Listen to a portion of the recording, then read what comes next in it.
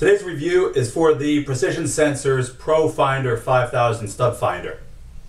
I've had several inexpensive stud finders, you know, like the $15, $20 ones from Home Depot, and I've never had any luck with them. They're always terrible. You think you find a stud, and then you move it over, and then no, and yes, it's a completely frustrating experience.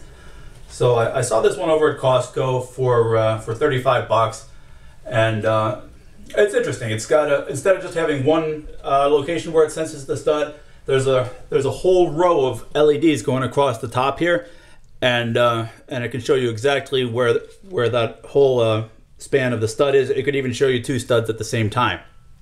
So you know, it was a little bit more money, but you know, I figured it might be worth it. So let me show you what it does.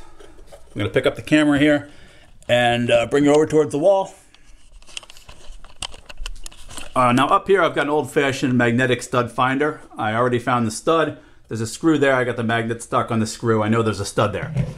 So there's a little button on the side of the stud finder here to activate it. I press that button. Nothing happens. No lights are showing up, so I guess there's no stud there. And as I bring it over towards where the stud is, you can see the lights start to light up right underneath where I've got that magnetic stud finder. I know there's a screw there. And if I move it, the lights dance around a little bit, but basically you know that the stud is there. If I go down along the stud, if I go to the right, if I go to the left, the lights move back and forth accordingly. It works pretty good. I know that there's a stud there. Let me try next to this outlet. There should be a stud on one side of the other here, right? Oh, yep, right there on the side of the outlet, there's a stud. Yep, right there. And about 16 inches over, there should be one on the other side of the switch. Oh yeah, there's a stud there. Look at it lighting up. Now let's see what happens if we give it something that's not a stud. Here's a vent here. Let's see what happens when we try. We know that there's a piece of ductwork going up to that vent. Oh yeah, the thing's it's not lighting up. It's showing me nothing.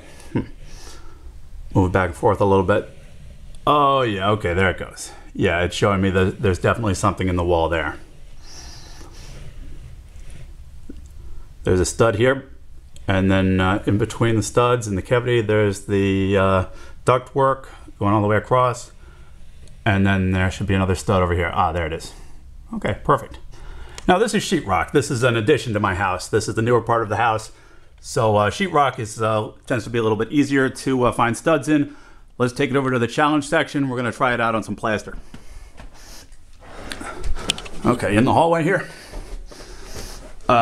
This railing here. Okay, we know that there's a stud above where the railing is secured. Let me come underneath here, probably easier to see. Okay, okay, lights dancing all over the place. Yeah, it seems to be indicating a stud under there. Seems, I don't know what's going on over the left there. Maybe, yeah, no, it's lighting up, turn off. I don't know what's going on over here. Let me try it up on a little bit higher on the wall. Maybe we can see what's going on here. What's that, a double stud? Oh wait, no, it's all turned off. Now it's all off.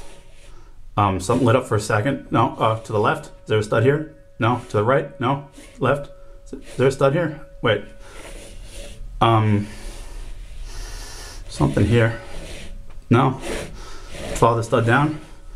Is there something here? I don't know. Yeah, I have no idea what's going on.